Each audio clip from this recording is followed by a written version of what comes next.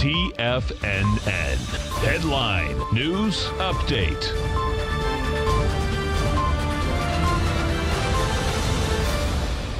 Good afternoon, everybody. I'm Tommy O'Brien, coming to you live from TFNN headquarters in St. Petersburg, Florida, 2 p.m. Eastern time on Monday. 2 hours left to go in the trading day. And we have a mixed market, pretty calm day to start off things. We got the S&Ps right now, basically flat, trading at 3,014. NASDAQ right now, positive by 3 points, trading at 82.47. And we have the Dow, negative by 26 points, trading 27,305. Oil contract under $60 again, negative 59 pennies, trading at 59.63. We have notes and bonds, slightly higher price and lower yield. The 10-year up 3 ticks, 127.06. 30-year up 12 ticks, 154.04. You got the dollar index right now, positive 151 ticks at 96.575. And Bitcoin struggling, down $1,459. Tough weekend for Bitcoin, trading at 10,455. Dipped below 10,000 briefly. And then how about Amazon? It's in positive territory. We'll start off with Amazon. Why not? It is Prime Day today and tomorrow. 2014 for Amazon, up about 1.16%.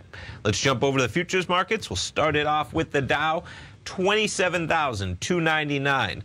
We were up there at 27,393. So you're talking about 100 Dow points. Basically, we trade lower at 330, trade lower on the opening bell as well. Currently in the Dow, you're trading 27,300.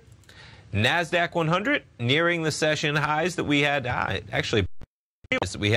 79.81. We're now just trading at 79.78, right up at that level. S&P's a little bit of a different story, trading at 3,015. We were up there at about 3,023 pre-market. Crude oil backing off for most of the session. We were up there at $60.98. We're now down to like about $1.25 at 59.72, the price of September crude. Gold contract holding steady at 14.14, and the euro gets some weakness as we see a little bit of dollar strength. Euro trading at 112.56. In terms of what else you have happening in the market out there, Symantec shares pulling back as their potential deal with Broadcom, ceases to negotiate. They were looking at maybe $28 a share. Broadcom, after some due diligence, wanting to bring that number down. Those negotiations falling apart. SYMC down about 15%. To back this up, it's only been about 2 weeks since it got that initial pop to 27.89 on the news, but backing off to right where it was before that deal talk. Stay tuned, folks. Dave White coming up with the Power Trading Hour. Tom O'Brien live from 3 till 5. Have a great Monday.